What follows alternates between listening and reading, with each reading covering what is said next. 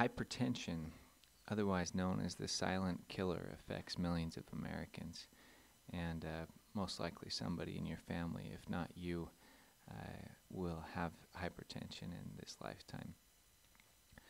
So it's the most common reason for an office visit. Over 65 million Americans are affected with it, and only 1/3 of those have their hypertension under control.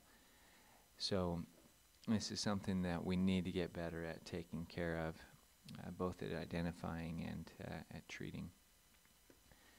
So what causes hypertension? Well, 90 to 95% of all hypertension is known as essential hypertension, which basically means we don't understand the mechanisms of how it develops, but we do have some ideas about how to decrease risk factors and treat it.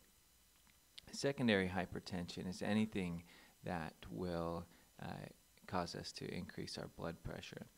So renal vascular and renal hypertension have to do with the function of the kidneys. For example, if you have a renal artery stenosis or any reason that we might not be getting as much blood to the kidneys, then the kidneys might end up conserving more water and increasing the overall fluid volume, as well as releasing angiotensin, which contracts blood vessels and contributes to hypertension. Endocrine disorders can cause hypertension by a number of different mechanisms. Adrenal causes, you can have increased production of mineralocorticoids or corticosteroids. Both can increase your blood pressure. Hyperthyroidism and pituitary dysfunction, like hyper-ACTH, can increase your blood pressure.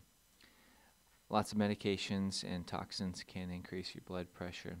Being pregnant, sleep disturbances such as sleep apnea can increase blood pressure, and any type of potassium deficiency.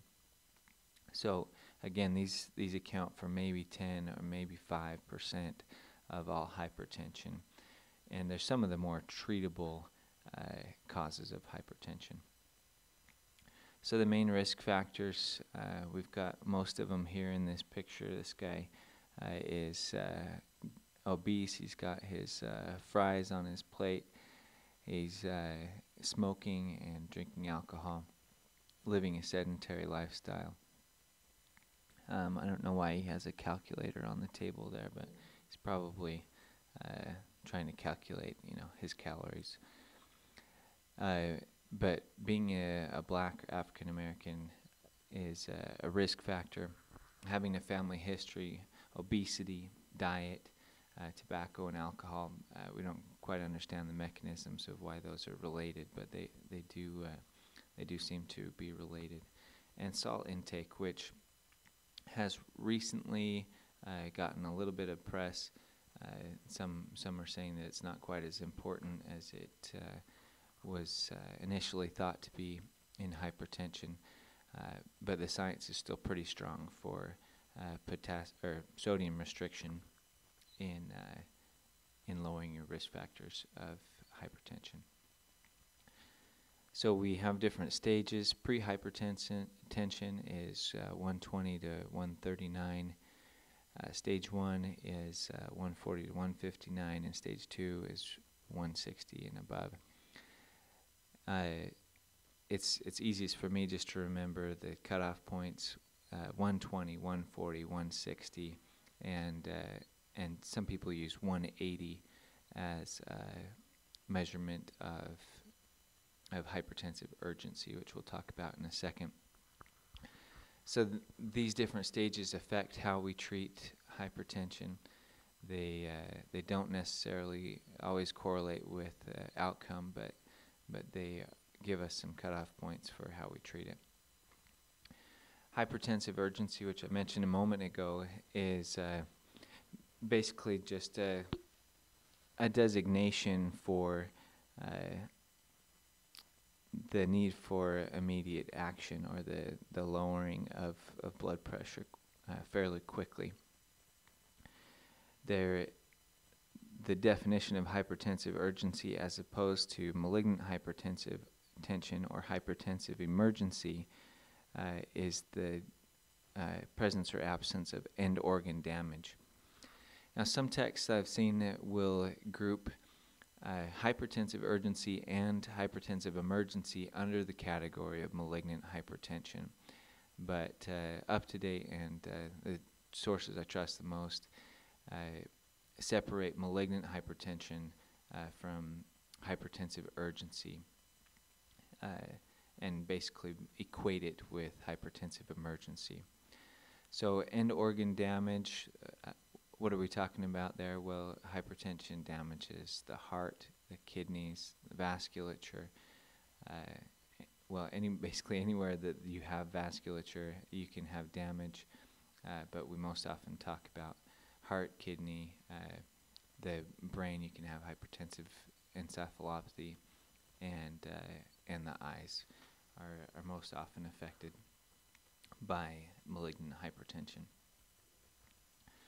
So a little bit more about malignant hypertensive tension or hypertensive emergency. The end organ damage, like we mentioned, encephalopathy, renal failure, and congestive heart failure are the big signs of malignant hypertension. And these are the instances where we need to immediately lower the blood pressure. Not too fast, but right away. So in order to diagnose hypertension, we need to do screening. Most people just need to be screened every 2 years, or most people that don't have any pre-hypertension.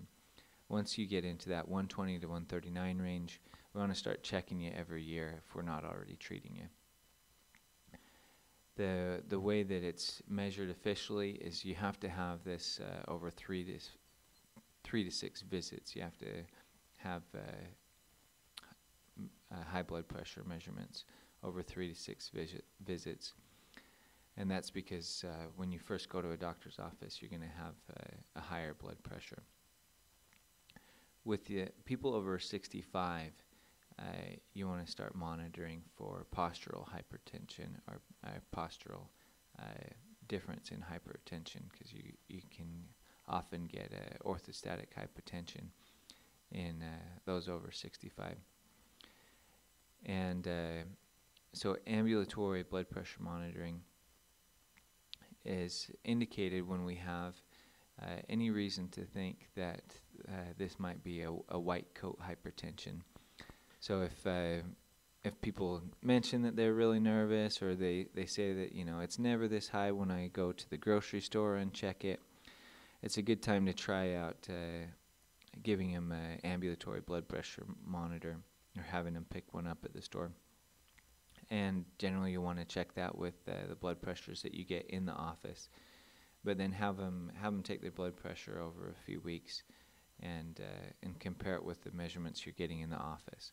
You might also want to do this if we're having a hard time controlling the hypertension. If they're getting consistent high measurements in the office, and you are giving them adequate or appropriate therapy and they're not responding to it, or if we suspect some kind of secondary hypertension, maybe an adrenal cause like a pheochromocytoma, it'd be a good time to use ambulatory blood pressure monitoring. So how do we treat it? The first line therapy is with non-pharmacological or lifestyle change.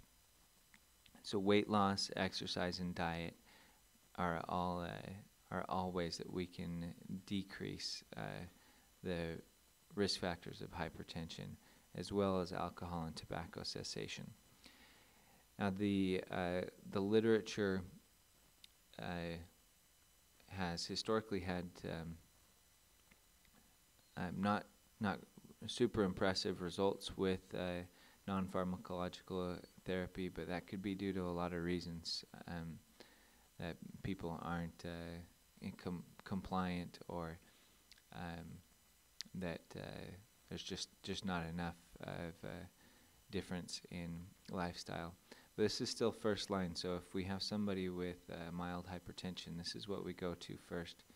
Although a lot of people will give medical hypertension along with lifestyle change on a first diagnosis of hypertension. The different medical therapies that we use for hypertension is anything that decreases blood pressure. So diuretics like thiazides and loops. There's obviously a couple more categories of diuretics that we use as well, like potassium-sparing diuretics. ACE inhibitors and ARBs are effective and often used therapy. Beta blockers, alpha blockers, calcium channel blockers. So a lot of these involve the decrease of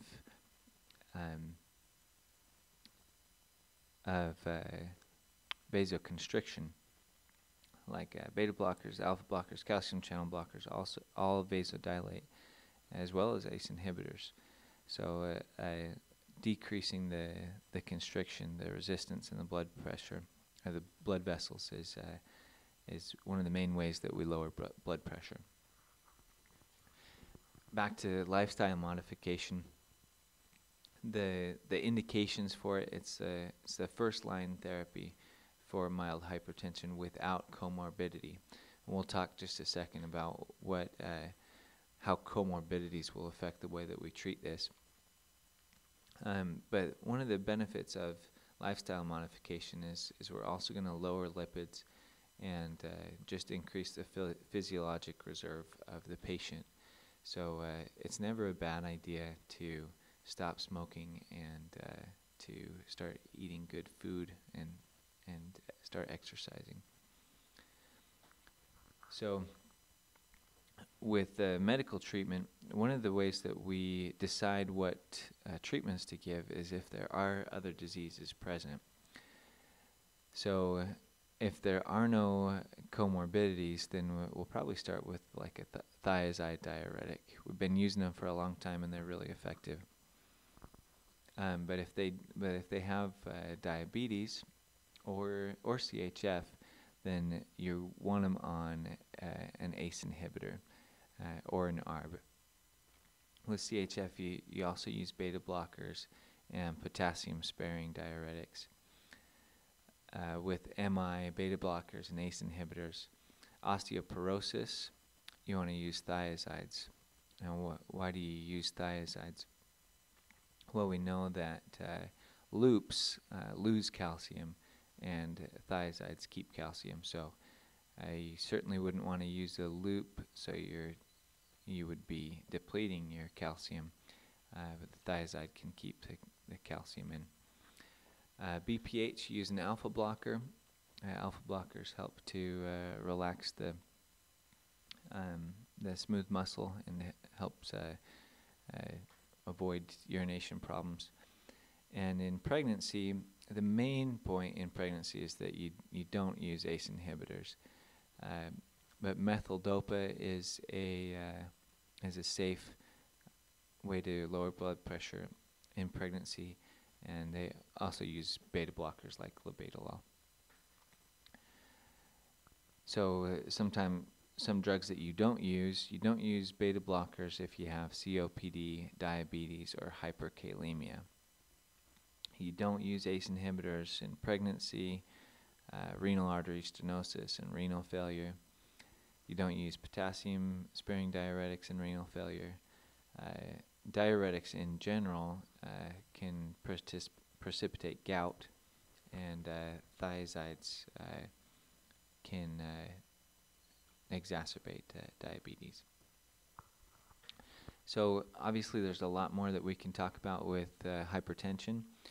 If there's anything that you feel is really important that we should have talked about in this brief overview, please send me an email or leave a comment below.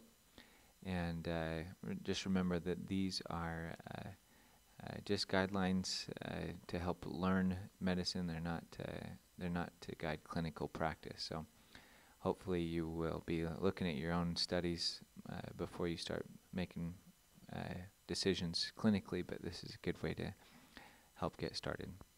Thank you.